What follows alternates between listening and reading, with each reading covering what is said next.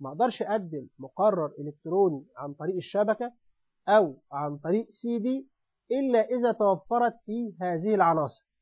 وبطبيعة الحال لو نرجع مرة تانية لأول مجال من مجالات تكنولوجيا التعليم اللي هو الديزاين، يبقى احنا كده بالفعل غطينا بعض العناصر الأساسية اللي فيه. لو رحنا المجال رقم 2 اللي هو التطوير development، التطوير في مجال تكنولوجيا التعليم يعني شقين. يعني يبقى في عندي برودكت، منتج، هذا المنتج بيتم عرضه على مجموعة المتعلمين ومجموعة المحكمين في بعض العيوب، في بعض الأخطاء، في بعض الملاحظات بيتم تطويرها أو تعديلها، وبالتالي أصبح عندي أو يصبح عندي منتج، سواء هذا المنتج مقرر إلكتروني، وحدة تعليمية، برنامج تعليمي. هذا البرنامج تم عرضه على مجموعة من المحكمين وأيضا مجموعة الطلاب أو اليوزرز أو المستخدمين. فبطبيعة الحال أنا ضمنت شقين من العملية التحكيمية: المحكم بصفته راجل بروفيشنال أو راجل كمتخصص، وأيضا اليوزر، لأن أنا باجي بعرض برنامج للطالب أو أعرض يونت للطالب وهذا المحتوى يعرض بشكل إلكتروني، لازم أخذ وجهات النظر التخصصية ووجهات النظر اللي هي تستخدم هذا المحتوى. فبطبيعة الحال بجمع وجهتي النظر ويتم تعديل وتطوير البرنامج بما يتلائم ويتماشى مع إمكانيات المؤسسة اللي أنا هعرض فيها هذا البرنامج. نيجي للمجال رقم 3 وهو المستخدم، اليوزر. فلما قلت المستخدم هروح للتصميم التعليمي وهناخد منه الشق اللي هو الخاص بعملية التحليل. والتحليل اللي أنا أقصده هنا نقصد به تحليل المتعلم، تحليل المتعلم كشخص، تحليل البيئة اللي هو يتعامل معها أو يتعلم من خلالها.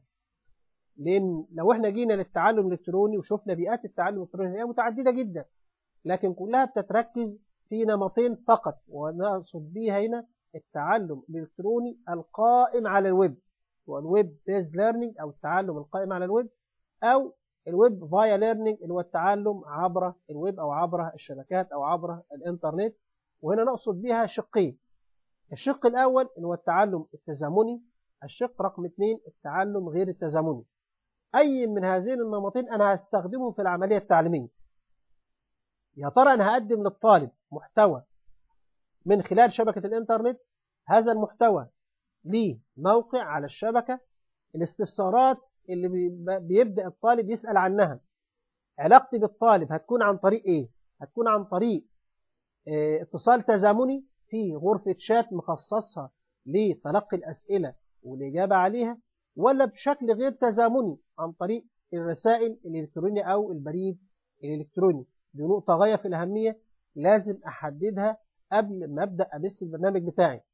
رقم 3، طيب البرنامج اللي أنا رفعته أو عملت له أبلود على شبكة الإنترنت هلاحظ إزاي الطالب؟ يبقى في هذه الحالة لابد يبقى فيه أدمنستريتور للبرنامج، في صفحة خاصة بي كمعلم أو كمدير للمقرر الإلكتروني أبدأ أخش عليها وأعرف من خلالها الطالب ده دخل على المقرر إمتى، اتعلم قد إيه، الكم والكيفية اللي كان بيتعلم بيها الطالب، الفترة الزمنية، أيضا التست أو الاختبارات الموجودة جوه البرنامج، يا ترى الطالب أجاب كم سؤال، والأسئلة اللي أجابها هل إجاباته كانت كلها صحيحة ولا فيها محاولات مرة واثنين وثلاثة.